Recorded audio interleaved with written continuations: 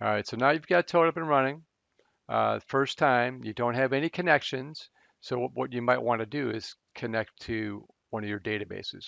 So on the connection manager, you could click this button and this will bring up a dialog that allows you to create a new connection.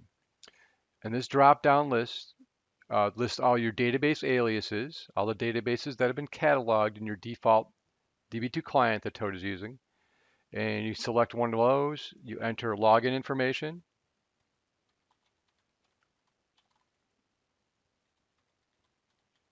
and you could click if you want the password saved, if you want this automatically connected upon startup, and if you want to give your connection like a color category that will sort of help you identify all the tabs that are associated with this connection. So I'm going to click connect here, and Toad is going to connect to that database.